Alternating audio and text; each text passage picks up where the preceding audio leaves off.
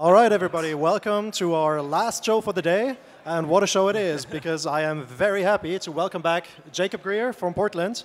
He was with us 2 years ago, and I think his beer cocktail show was perhaps among the best things that we've had on the stage yet. So yeah, welcome back. Perhaps you'd like to say a few words about yourself as an introduction? Yes, thank you so much for having me and for the kind words there. You can clap. Yeah, thank you for the cue.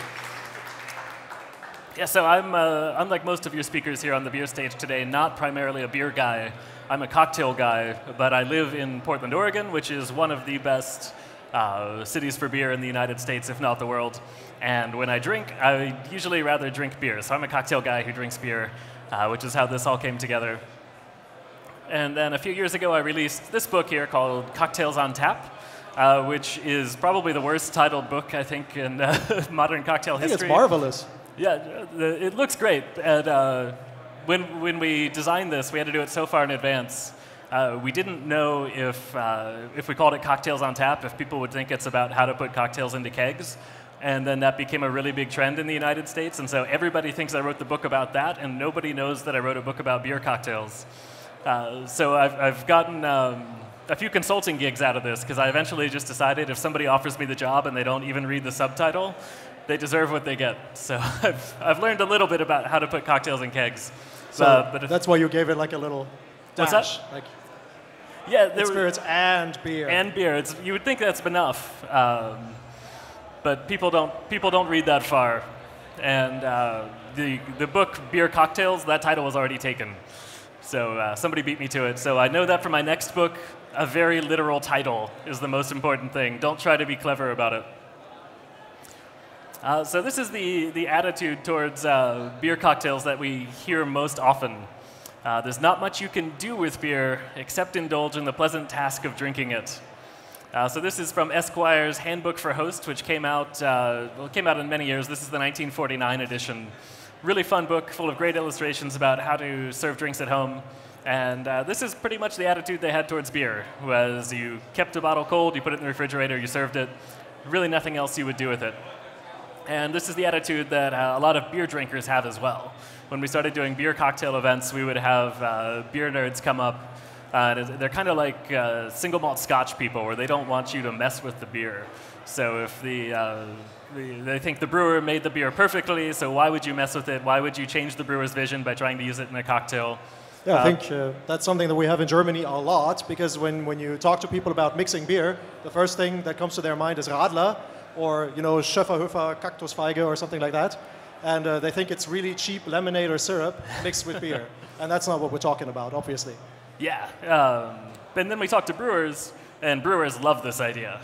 So they despite the beer people saying, oh, the brewers have this perfect vision and you shouldn't mess with it, all the brewers we talked to were really excited to see their cocktails in beer.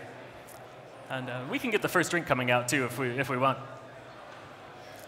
This is right before my book came out. This was the New York Times, their attitude. I like beer, I like cocktails, I don't like beer cocktails. It's a shotgun marriage that can lead only to discord. So this was Robert Simonson, who's the cocktail critic for the New York Times, obviously had some really bad experiences. This was before my book came out, so I'm not going to take any blame for this. Don't know if his attitude has changed since then.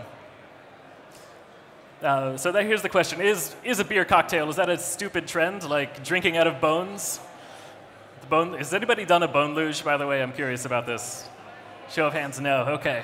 That's another thing I'm responsible for, is drinking out of marrow bones. It's caught on weirdly around the world. So I can say it's dumb, but it's also really fun.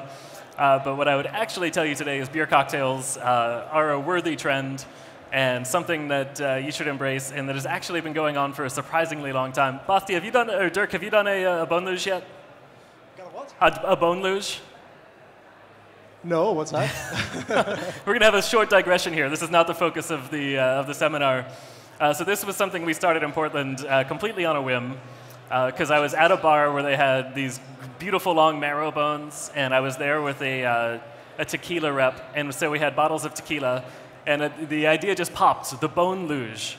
And so now it's become a thing where you drink sherry or tequila or bourbon out of the bone after you do the bone marrow. So next year, I'm coming back. We're doing a bone luge seminar. It reminds me a bit of the traditional way to drink Berliner Weisse, which was not with syrup, but with a caraway seed liquor. And you had to master the art of holding your beer glass and then holding the shot glass on top of it and drinking it at the same time, so that the liquor would flow into the beer. So Berliner Weisse mit Strippe, give it a try. All right, we'll have to practice that. So thinking about beer cocktails, why would anybody do this in the first place? It does seem a little bit strange to us now. But if you look back historically, you have to understand how beer has changed. So right now, normally if you get a beer, unless something's gone really wrong, you probably know what you're getting. It was put into a steel keg that was hopefully sanitized, or it was put into a can or a bottle, which was clean. So it leaves the brewery. It's hopefully stayed refrigerated. There's nothing else going on. So the beer arrives in your hand the way it's supposed to be. But if you look historically, especially in England and the United States, where we see a lot of these, you really had no idea what you're going to get when you order beer in a bar, because it was probably brewed there or brewed nearby. It was kept in the cellar. It was in a wooden tank of some kind, a wooden barrel. You have no idea what kind of yeast have gotten in there. So if you're lucky, you get a good beer. But a lot of times you don't. And so this is a great book on the history of beer in the United States by Maureen Ogle. And she says back in the 1800s and before, you had no idea what you're going to get. It could be sweet beer or sour, a thick, yeasty pleasure, or a rank broth with the taste and texture of muddy water. So what do you do if you get a bad beer? Well, you can add rum to it. You can add spices to it. You can add sugar. So it was a lot more common back then when you had no idea what the quality of the beer was to think about ways that you could fix it, especially if it's coming out poorly, and making it into a cocktail. Well, bartenders have done that for years. Somebody gives you a bad product, you've got to cover it up somehow. Beer was often the same way. Reminds me of the first beer cocktail that is documented by Charles Dickens, the dog's nose. Are you familiar with that one? I love the dog's nose, yeah, yes. The dog's nose is nice. We'll have to talk about that one in a little bit here. And then you also see this in old books. So this is a book called The Flowing Bowl. It came out in 1892 by William Schmidt, also known as the Only William. And he says people were adding all kinds of things to beer to cover up the defects. Indian hemp, sulfuric acid, sulfate of iron, even strychnia. Hopefully there's a little bit of exaggeration there because that would kill you. But there's all kinds of tricks. If you look through old bar manuals, that were practical books for people running pubs, and they were giving you advice on how to fix bad beer. So if you had a really old barrel, they would tell you take some new beer and pour it in. If it had gone completely flat, you would take bicarbonate of soda and throw that in the beer and try to make it bubble again. So it's very unclear what you were getting, yet people drank beer all the time. And this next recipe is one we're not going to serve. And I think you'll all be very thankful, not just the staff here, but all of you in the audience. This is one of my favorite drinks I came around. Customs and Fashions of Old New England, a book from 1891. Snail water was the name of this recipe, and it is actually made with snails. So it's we won't read the whole thing here, but it's an entire peck of garden snails, and the direction was to wash them in beer, put them in an oven, and this is my favorite direction. You put them in the oven until they have done making a noise, and then you wipe away the green froth, and then you mortar and pestle. You grind up all the snails, shells and all. Add a whole bunch of herbs, which we don't have here, like celandine, rosemary, bear's foot, agrimony, red dock roots, bark of blueberries. Goes on and on. Then you add earthworms, which you slit up and put in there and well. And this was a medicine. So the idea was if your kids were sick, this is what you made for them. I don't know if it worked, but it was a really good incentive to get better. Rich in protein. Yeah. So be glad we didn't make you guys try to do this, because I know these drinks were complicated enough. And then I'm going to jump ahead here for just a second, because when we talk about the different drinks, we have 7 different styles of beer cocktails, and we're going to serve a few of those, not all 7. But before we get too far ahead, I'll show you the first style that you're tasting now is the beer punch. And this is what you see in a lot of the old recipes for how people were serving beer. And if anybody wants to write things down, you can, but we can get recipes to you later. This is what we have in your glass right now. This is a drink called Blow My Skull. One of my favorite stories of a beer cocktail. So if you all know who David Wondrich is, probably the best cocktail historian writing right now. When I was working on my book, I emailed David and said, what's one recipe that I might not have heard of that you would know, and if anybody would know it, it's you. And this is what he came back to me with. It's from the very first English language cookbook from Australia in the 1800s. And this is a recipe that the governor of Tasmania would serve. And this guy was known for drinking absolutely everybody under the table. So he was completely fearsome appetite with alcohol, and people were afraid to come drink with him. And this was his punch, the blow my skull punch. And at least the way we replicate it today, you got your classic 5 ingredients. If you make a punch, you want something strong, something weak, something spiced, sweet, and sour. So in a traditional punch here, we've got water, sugar, some very funky Jamaican rum with some big esters to it, some porter, brandy, and lime juice. And so thinking about how you make a punch, you could add water, you could add tea, you could add champagne. In this case, you add beer. So we're using the Lowlander beer, which we've got there, actually not on this one. Yes, we do, yeah, they're porter, the Lowlander porter here. So they were very nice to provide that for us. So what do we think? Let's get some feedback. How's the punch? Strong? Yeah, it'll do that. Anybody want to say anything about the cocktail? Like it, don't like it? I want one. Oh, you haven't got one. We didn't get one either. We should fix that. Hold on, I'll check behind the stage if we can get one for you. Yeah.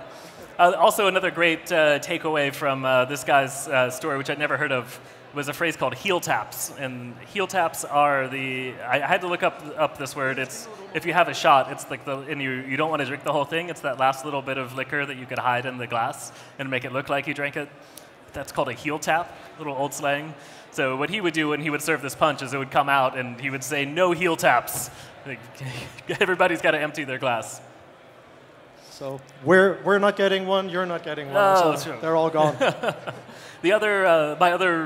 A great book you should look up as well if you're into punches is there's a book of recipes all from the School of Oxford where they recorded, it's called Oxford Nightcaps, and it's all the different recipes that the guys in the fraternity houses at Oxford in the 1800s would use to drink together. And it's way more sophisticated than like a frat house recipe you would expect today. But they had a lot of English ale punches. And the way they would serve these oftentimes is actually in a large communal bowl, and they would pass it around the room. And this is a really funny story. There's one called the Oxford Grace Cup. And the story came about on how they said that the evil Danes would invade England. And apparently what these treacherous Danish people would do is they would get the Englishman to drink, and while the Englishman drank the cup, they would come in and stab him from behind. And so for this one, to guard It's against... quite a martial history for a cocktail. It's what? Quite a martial history for a cocktail. It is, yeah. So to guard it, so the way this tradition came about is you would fill the bowl with an ale punch, and you would pass it around the table, and each person would drink from the bowl while the person on his right and left stood guard. Made sure there were no Danes coming in with their knives, as they do apparently. I work for a Danish company now. I can't. Do we have any Danes in the audience? No. Oh. All right, we're safe. But so yes, think of using beer. That's the takeaway for this one. But think of using beer as a punch ingredient because it's a great way to make a beer cocktail at home if you're entertaining, and it's very easy. You don't have to mix individual drinks. So here the question is not so much why would you ever make a beer cocktail, but it's why did we stop making beer cocktails? I think that's the more interesting question to come out, and a lot of transitions historically that I think caused this. One of the biggest ones is people stopped drinking punch. Punch faded away. It became less a thing about having all your friends come together at the pub or at the house and sharing one thing, and more about having a cocktail, something that you yourself wanted just for you, and it's your own individual drink. And so as cocktails took over, all these old beer punch recipes kind of faded away. A similar change shifted, especially in the United States, probably less so here. But in the US, we were always an ale country. And so all these old beer cocktail recipes were made with ales, especially English style, really malty. And what happened is our technology changed. We had German brewers coming in. Then we had our rail lines created, which linked the entire country. And most importantly, we had the refrigerated rail car. And so for the first time, it was possible to deliver cold lager all throughout the United States. And that's how our first big breweries came about. And when you do that, like if you imagine this punch you have right now, if you took that old recipe for a malty English punch and then replaced that with a crisp German lager. It's not going to work. So a lot of these old recipes, nothing against German lagers, but different recipe, not going to work, and so these recipes disappeared. And then in the United States, it's actually not that easy to get a malty English Christmas ale in Germany. Right. Yeah. I tried. And in the United States too, malty ales are out of fashion even now. It's hard to find a good malty beer. And then the big disastrous events, if you were a drinker, and if you weren't a drinker, in the 20th century, we had World War I, World War II, and Prohibition. So that stacked up about 30 years of just terrible impacts on drinking culture. Prohibition obviously being the worst for drinks in particular, but that represented a huge loss of knowledge for how these drinks were made. And then once we shift... Jacob, should we send the second cocktail out? Yeah, please. Okay. We can get the next one going, especially this for time you. You're getting yours first. Hold on. Yeah, and so with that transition, when we come out of World War II, now instead of drinking at the pub, we have a lot more people drinking at home. And so you have a transition from having multi-ingredient drinks to having instead just one beer that you would pull out of the refrigerator. So as it was put, the future of American beer was less in the pub and more in the icebox, just something you could pull out at home. So all these things led to this forgotten knowledge, so that by 1949, when that Esquire book came out, even though there were some recipes for beer cocktails in the book, they were just kind of hanging around. Nobody was actually making them at that point. But let's think about why you would. Think about the flavors that you see in beer. Pretty much all 5 basic tastes you can get in beer in various forms. So if you want something bitter, hops, dark roasted malts in like a porter or a stout. If you pick out the right beer, you can bring those in. If you want sour, obviously sour beers are hugely popular now. So Berliner Weiss here in Germany would be one. You've got your fruit lambics. You've got just straight sour lambics as well. So if you want to bring acidity to a cocktail, you can choose a beer that would do that. And then sweetness. Beers can be very dry, but you can have some very sweet beers if you have residual sugars left over from the malt. So this is where we think about like an imperial stout maybe, or a Belgian quadruple, or a very rich malty English ale, which nobody drinks outside of England anymore, unfortunately. Salt would be the fourth taste, which you don't really see that often, but you could get a goza. Some of them are fairly salty. And then umami would be the last. And I don't know how often you see that here, but we are starting to get some savory beers in the United States.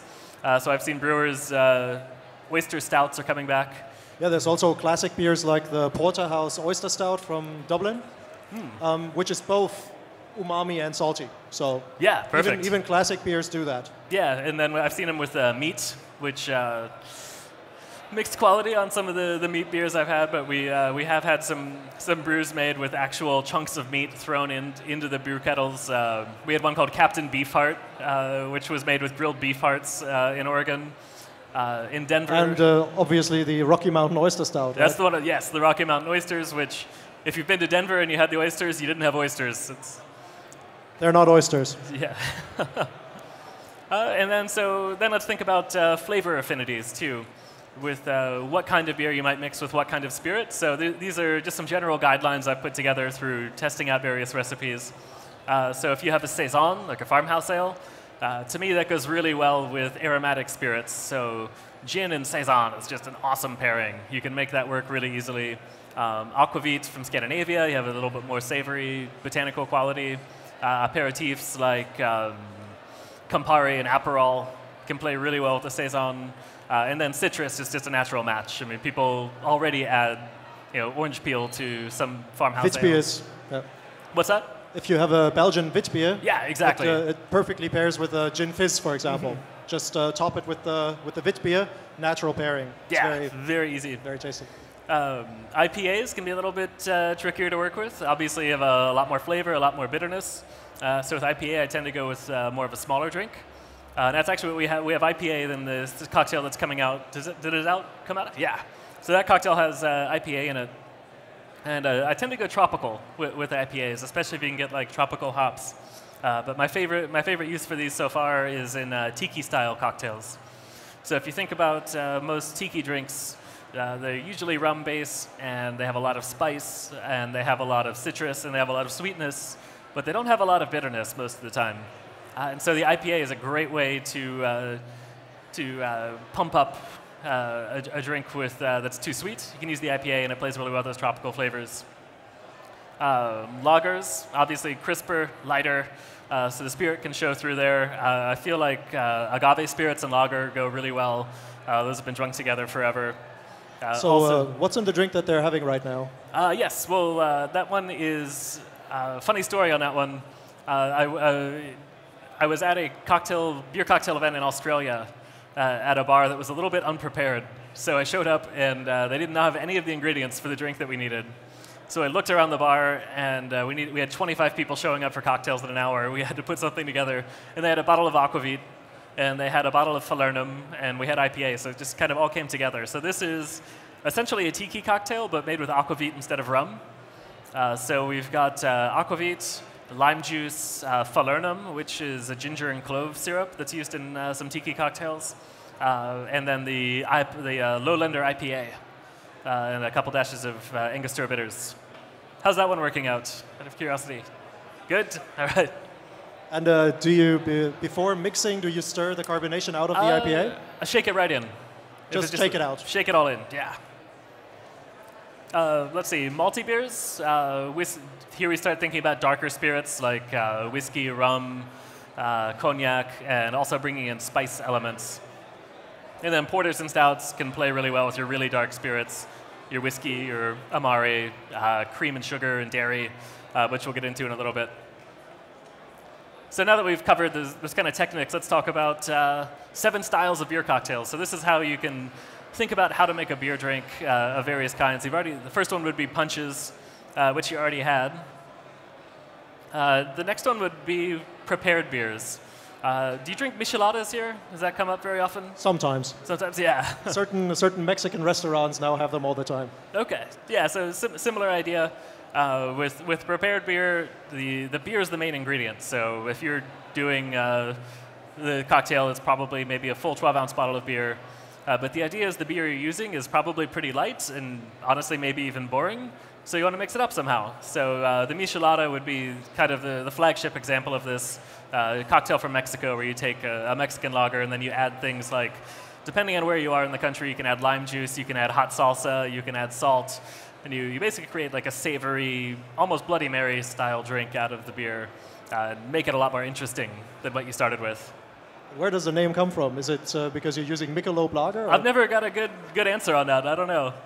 Okay. The other example you see of this is the Picon beer. If you're in France, which is taking a French lager and Amer Picon, which is a bitter orange liqueur, and then you just throw that into your lager and it spices it up nicely, gives a little bit more complexity than you would have otherwise. The next one, beer-topped cocktails. We're not serving one of these today either, but this is what I probably see the most of when I see people making beer cocktails, and I think I've probably the kind that Robert Simonson had when he was complaining about bad ones, because I've had a lot of really bad cocktails that are made this way, but the idea is you start with a base that could essentially be a cocktail on its own, so you'd probably do a spirit and a sour and a sweet element of some kind, and you have something that tastes good, and then you pour beer on top and hope you don't ruin it.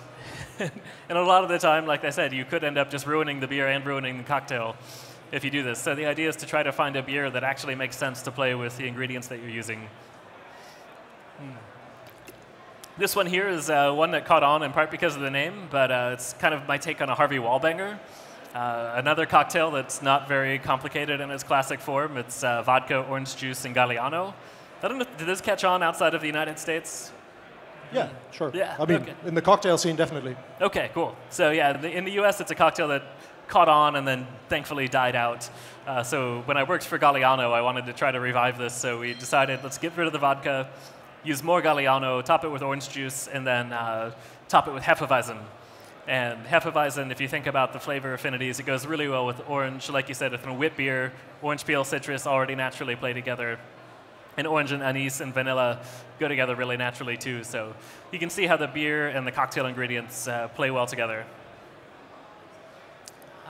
Next up, the beer incorporated cocktails. These are the ones where you take just a little bit of beer and you shake it in just like everything else. So if you're making your cocktail behind the stage, you would pour everything in, including the beer, which makes people nervous. People are afraid that if you put beer in a shaker and shake it up, it's just going to go everywhere, which it can. So you only use them like an ounce or two. So for these, yeah. Should we go for the third one? Yeah, we can get the hot one. Yeah, and get that going too. So with these, yeah, you got it. The idea is just get a very flavorful beer. So like an Imperial IPA, a regular IPA, something that's got enough flavor that if you shake it up, it's going to come through. So this is my favorite one of these, called a Mai Tai IPA. So basically the same construction of what you have in the, that Carwin Viking, which is the next one that we'll show you, the one that you've been drinking. But the idea is just taking that very strong beer, shaking it right in. So with this one, I took a classic Mai Tai. So rum, almond syrup, also known as orgeat, lime juice, and orange curacao. And then just added an ounce and a half of IPA to that. And so when you shake it up, that IPA gives it a nice frothiness and a little bit of bitterness that comes through. Which cocktail should be next? Forgetting what we have left here. What do we have? We have the hot one. Yeah, go for it. What is that? Oh, yeah, we can, yes, do that. I forget what, I don't remember what the fourth cocktail is. Should check the notes. Yes, and then this is the Carwin Viking, by the way. So if you're ever in Melbourne, Australia, that's the Carwin Cellars is an amazing beer shop. Not an amazing cocktail bar, because they didn't have any of the ingredients we needed. So that's where that story came out of. Beer syrups. Oh, we can do the nog, too. The nog. If that's ready. We can send them out whenever they're up. So beer syrups, this is a good way if you're behind the bar, and let's say you don't have beer on tap, and you're not going through a high volume of beer. This can be a problem with making beer cocktails, as you have waste. So like if you have to open a bottle of beer and you only use an ounce for the cocktail, and you can't just sit there and drink it behind the bar probably, and you don't want your chef to be drinking all the beer either, it can go to waste. So a good thing to do is to make a beer syrup. So again, you want something really flavorful because you're only going to use a little bit because you could lose it. But take something like an Imperial Stout, add Demerara sugar to it, do like a 2-to-1 sugar, just like you would making a simple syrup, but use beer instead of water. And then you can use that really rich stout syrup in an old-fashioned, for example. That works really well. You can do it in a whiskey sour. Also, the really bad lambics, those like super fruity, super sweet, not really lambics, but they call them lambics, like the raspberry ones, perfect for this. So that's what this drink was. Essentially a gin sour, but instead of using sugar for the sweetener, just taking one of those really sweet raspberry beers, simmering it down with sugar, and you can add spices and other syrup, other things to it as well. Even hops, if you want to. What's that? I've once tried a very, very good wheat beer syrup, so Belgian wheat beer style, and they turned that into a honey syrup, and then added some hops, fresh hops from the field. So that's a neat idea. Yeah, it's also quite a nice to add some more, say, punch to the wheat beer because usually they're quite mild. Right. We had another recipe contribution as well that used. They made an orgeat with beer. So with the orgeat, if you've ever made it, you're basically blanching almonds in hot water with sugar. And instead of using hot water, he used hot beer. He took it a Russian Imperial Stout, blanched almonds, and it ended up with this really nutty, malty, dark, roasty syrup. It was really nice. Nice. Next topic is flips. So these can be really fun. Flips have kind of an interesting history, especially in the United States, where the meaning of a flip cocktail has completely flipped. It doesn't mean at all what it did initially. So the original definition of a flip would be basically any cocktail made with beer and served hot. And now that's completely changed. It's almost always served cold, doesn't have beer, and has a whole egg. So this drink went through this very strange evolution. But speaking of the cold versions, eggs and dark beer can play really, really well together. So the idea with the flip is you want to get something really dark and rich. It's more usually a dessert drink. So in this example that's on the screen here, that's Beervana, which is really dark, bittersweet Amaro with about an ounce of the richest, chocolatiest stout that you can find, a whole egg, just crack it in there, some bitters, and then shake it up. And Beervana usually goes very well with coffee flavors. Yes, absolutely. So if you have like a very roasty stout, you already have the coffee flavors in there. I don't know how many people are familiar with the German barley malt coffee replacement. It's called Landkaffee. It's made from barley malt, and the malt is roasted to a point where you basically have coffee-like flavors. So they should go well with Beervana naturally. Yeah, absolutely. And then the one that we're going to have coming out for you today, to keep things a little more simplified, it's one to make at home. This is a beer nog. So if you ever had an eggnog, this is the same idea, but with beer. So this is a great recipe from a bartender in Seattle. And what you're doing with a nog is you're whisking cream and eggs together, and then adding spirits and whatever else, and sugar and whatever else you like. Yeah, go for it. That's fine. We're gonna. Is that the hot one? Yeah, you can take it out. Either one. Yeah, go for it. Go for it. Yeah. Sorry, we've got the nog coming for you right now. We had 2 drinks going at once, which was my fault there. But yeah, so the fun thing about eggnog is you can actually age it. The bartender who created this actually does a barrel-aged beer eggnog. So she takes this nog that we have in front of you, puts the whole thing in a barrel, and then puts the entire barrel in a refrigerator. Is it a bourbon barrel by any chance? I think it's small. It's just like a small wooden barrel. Just wooden? Just wood. Just oak. But you could do bourbon. Absolutely. So you can keep eggnog around for years. I think I've had about 4 or 5-year-old eggnog, and you keep it refrigerated. But this is a really fun thing to do. Is eggnog big here? Do people drink it? Sure, especially around Christmas time, yeah. Cool. Yeah, same in the United States. This is a Christmas drink. So this one that we have in front of you is cognac. We've got the Lowlander Porter once again, which goes really well in this. They've got it's licorice in the licorice porter. and vanilla. Yeah, licorice and vanilla in their porter, so that works really well with this kind of holiday drink.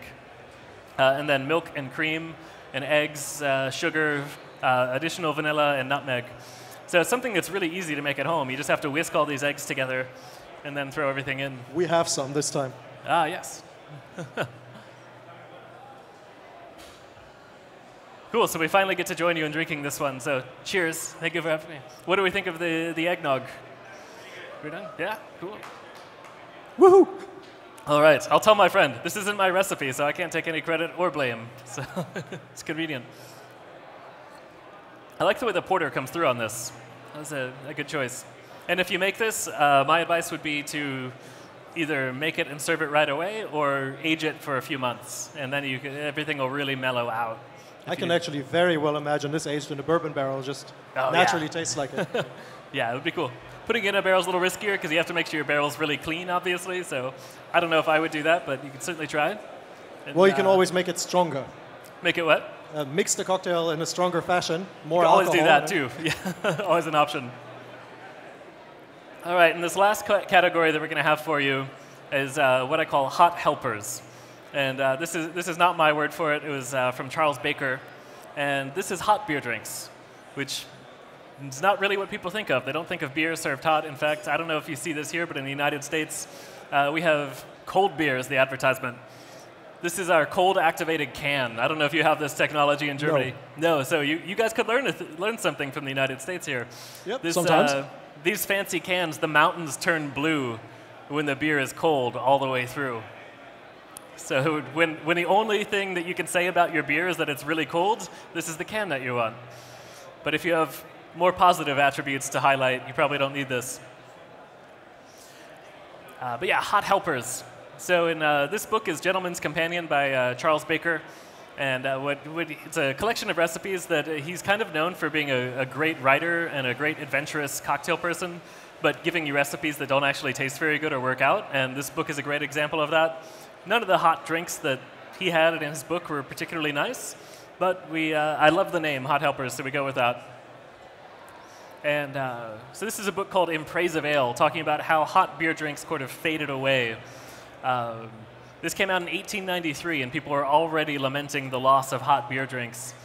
So he says, it's a matter of regret that some of the more comforting drinks have gone out of date. When beer was the staple drink morning, noon, and night, it was natural that our ancestors would prefer their breakfast beer warm and their nightcaps flavored.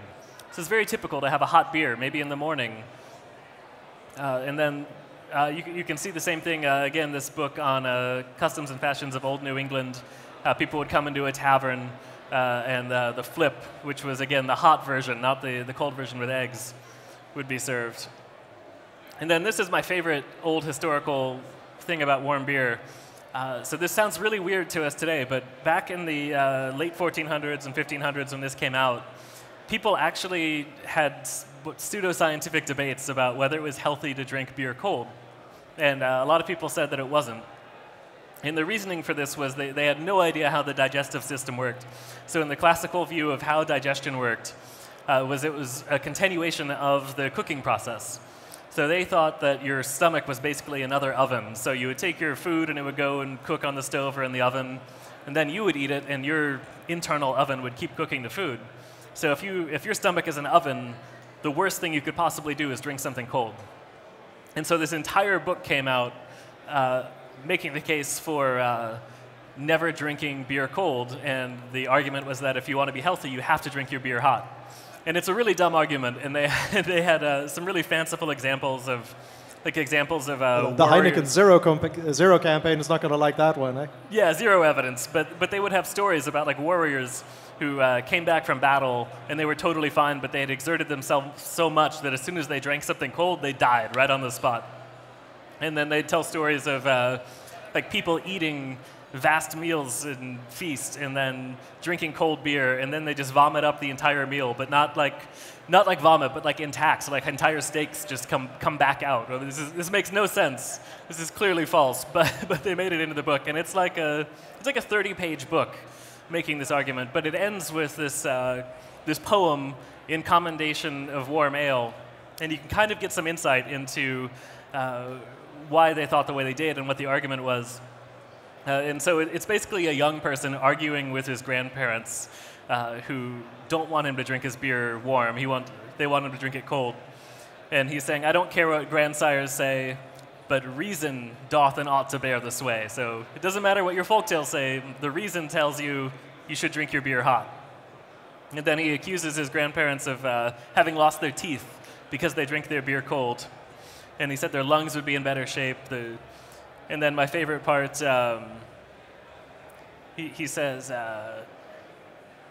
the name and nature of the vital, 'twas more to save your fire and fear that I, your pewter cups, should melt or smokify. So he's accusing them of not letting him use their pewter cups because they'll ruin him, as opposed to actually looking out for his health. And then he finally ends, though grandsire growl, though grandame swear, I hold that man unwise that drinks his liquor cold. It's a strong conclusion. So this last drink we have for you is mulled ale. This is straight from Cedric Dickens, who was Charles Dickens' great-grandson, and he put out a book in the 1980s called Drinking with Dickens, basically collecting stories of drinking in the Dickens era. So this one is as simple as you can get. You just take a really good malty beer. So in this case, we got the Anchor Holiday Edition. And then you add cognac, brown sugar, and some winter spices, heat the whole thing up, garnish it with an orange. Very nice and simple. Hopefully that all came together really well. It's kind of a tricky one. Come back good? All right. But this, when you talk about drinks that went out of style because beer style changed, this is a great example. So actually, when my book came out, I got to write an article about all the stuff about hot beer. And it was for The Atlantic, but for some reason they wouldn't let me include a recipe. And so they only wanted the background, but no recipe. And so, sure enough, somebody from a different publication was like, this is a cool idea, I've got to try it. And they went out and they just went to the grocery store and bought 6 different beers of all kinds, and then served these to their friends to see if this hot beer thing actually worked out. And so they ended up serving hot IPA and hot Budweiser and a lot of terrible drinks because they wouldn't let me include this. So the key really is finding the right beer. Because that maltiness is the key. You want that residual sugar. You don't want hops because it'll taste more bitter once you have the hops. And you mentioned the Dog's Nose. The Dog's Nose cocktail? Yeah. Yeah, so this is another fun one that I really wanted to include. Also going back to Dickens, which was, the way I read about it, it's in his story is the best way to start. It's a meeting of a temperance society. And they're telling the story of someone who is suddenly given up drink because he lost the use of his arm because he drank so many of this drink called the Dog's Nose that he got injured at work with a needle, and it got infected, and now he can't use his arm anymore, so he's sworn off alcohol forever, which is probably not the best intro to that drink. But the way I read about it was gin, porter, and sugar served hot. And I first came across the recipe. This was before we had all these great new spirits to work with. So we had London dry gin, Guinness, and sugar with the instruction to put the whole thing in a pint glass and put it in the microwave and heat it up for a couple minutes. And it was terrible, absolutely terrible. So again, choosing the right beer helps a lot. So revisiting this when I wrote the book, going with something maltier like a Geneva or an Old Tom gin that's a little bit sweeter works a lot better than a London dry. And a more classic porter like Anchor or something with some residual malt as opposed to I like using the Fuller's London Porter because it's almost from the same time, the recipe. It's from 1845. Oh, cool. Yeah, so yeah, it's that would almost be a the right great time. choice. Yeah. And we usually sprinkle a little bit of nutmeg on top. Always a good call. And then getting the weirdest recipe in the book that so far nobody has ever come back to me to tell me that they've actually made this, and I suspect that's the case. Posset. And this is an example of what they would call an ale meal. So it was essentially your food and your drink all together in one thing. And you see this in Shakespeare. You see it in lots of old works. But the idea is you take your beer and you heat it up along with any other ingredients you want to use. And then you pour it into milk or cream. And the whole thing curdles. So this is the most unattractive photo in the book. Like that's the curds that come out. But the idea is once you strain those curds out, you have this really nice, almost like warm eggnog type liquid left at the bottom. And it can be surprisingly good. It can also be really terrible. Like I subjected my friends to so many versions of this drink trying to get it right, and most of them were bad. But the way they would eat it would be with a posset pot, which kind of looks something like this. But the key to the posset pot was you would have a spout that went to the very bottom of it. And so you would pour your hot beer and your cream and your spices and sugar all into this vessel. And then if you wanted to drink, you would just tip it up and you would drink out of the spout. And if you were hungry, you would dip in a spoon and you would eat the curds. You just eat the whole thing in one go. I tried the curds. It's not good. People did this because they were very poor. So now we don't have to do this now. We can just enjoy the liquid part and let the curds go. And then the last thing I want to talk about is the flip. And so we'll do a little demo here for you if we can. But the original flip was made with a loggerhead. And so the idea was, we got it? Yeah, it's coming up. I don't know if we've got enough heat here, but we'll do this, and I'm going to close my laptop because I don't want this to get all over it. But the old flips were a very simple recipe, just beer, rum, and sugar. Nothing else added. So a little bit of dark sugar, some beer, something malty. Tell we're measuring this one really carefully, and some Jamaican rum. Cool, let's see what we can get here. And now comes the hot poker. So ideally, we'll see what kind of reaction we can get on this. If you really do this well, it can get very, very hot. Oh, we're going to get some of it. You can see the steam coming off. There we go.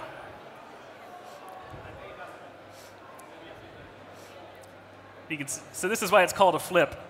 There's a lot of foam generated in the cup right now. So we can show you videos later if you want. We didn't have quite the heat we wanted, but you can tell this is still really, really hot coming off of there. But you can actually get it glowing red. And so I think that comes out to about 1,200 degrees once you get that fully hot. Let's see how... This is a little warm, actually, but if you grip it by the top, or we can pass this around. Will the mics freak out if I go forward? Ah, cool. Whichever way you want. If you want to just get the aroma on that, and you can pass it around, you might want to hold it from the top. Okay. Yeah. So when you do this drink, what makes it really unique, because when we do hot drinks most of the time now, we'll just put them on a stove. You heat it up until you hit the desired temperature. With these, you're not just heating it up gently, you're caramelizing the sugars. So if there's any sugar that's left in there, you hit it with something that's 1,200 degrees, it's going to instantly have that Maillard reaction, and so you get entirely different flavors. You get really roasted notes. My favorite tasting note ever actually was a chef who came to an event where we were serving this drink, and we had 2 of these loggerheads, and we were just taking turns putting them in the fire and taking them out. And he took one taste, and he said, "It tastes like a Civil War battlefield." you get the iron and everything. It's very metallic, but also caramelized and charred. There's a German version of this, which is called Steinbier, stone beer. Yes. Where they use hot stones and throw them into the mash. And also the sugar caramelizes around the stones. But instead of iron, you get a mineral-like taste in the beer. It's quite fascinating. Yeah, it's something you don't see in cocktails very often, and you certainly don't see it in beer as often. But it's an overlooked way to add complexity to it, is by not just making something hot, but getting that intense caramelization. So that mostly covers what I had. So we can open it up to Q&A if anyone has any questions or comments on mixing with beer. Just raise your hand if you have a question. What kind of temperatures do you use for working with the beer when you decrease the amount of beer? I mean, by heating it. Do you use some certain temperatures? I mean, like what temperatures do you get to? Yeah, for a beer reduction, actually. I mean, if you do a reduction of a beer, what kind of temperature I just you use? bring it to a low simmer on a stovetop. But nothing above like 60 degrees or something like this? Yeah, I mean, I could bring it up to 100 and then gentle it down. I'd probably ease it down after that. Still, it needs some gentle touch, right? Yeah, gentle heat's usually the way to go. If you try to make a beer syrup, you go in too hot, and then you pour the beer into it, you just get foam. Yeah, you definitely have to keep an eye out. I've had that happen in my own kitchen, and I've heard other people have that issue as well.